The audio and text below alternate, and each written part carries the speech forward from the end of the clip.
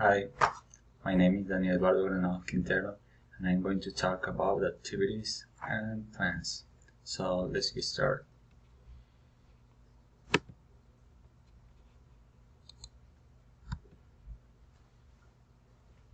First, what are you planning for the weekend?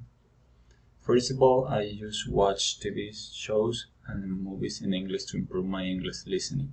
And the same way, eat some popcorns with Coke all the afternoon. Then I go to take a rest in Saturday night. On the Sunday, I will go to visit my grandmother and drink some coffee and eat lunch with her. In the afternoon, the next thing I'll do is hang out with my friends, talk, have fun with them. So finally, in the night, I'll go to the restaurant with my girlfriend, and that restaurant is pretty small, and it's very comfortable to be there. And that are my plans for this weekend.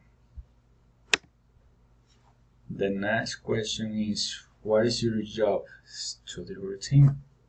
So in the morning I work in a condominium like gardener until 12 p.m. In the afternoon I dedicate my time studying. Always I do my homework in my girlfriend's house because that house is enormous and the most important is very quiet.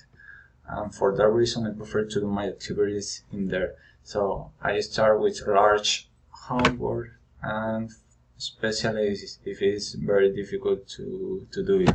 So that's my routine. Next question. What sport do you practice? So well, currently I don't practice any sport, but in the 2019 I practiced boxing for about 1 year. So this sport is very interesting and a little dangerous because you must be very focused and still in a level and a good condition for a fight.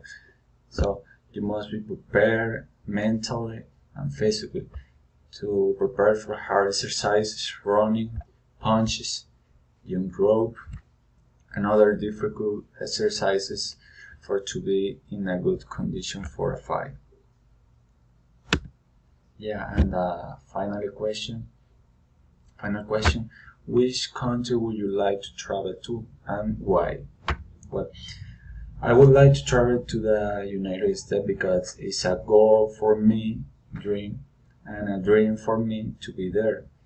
And but in this place, I'll be able to speak and communicate with the English speakers and real life, obviously, and I can know the culture, have more fluency with others, and acquire more experiences in English language, and that's all.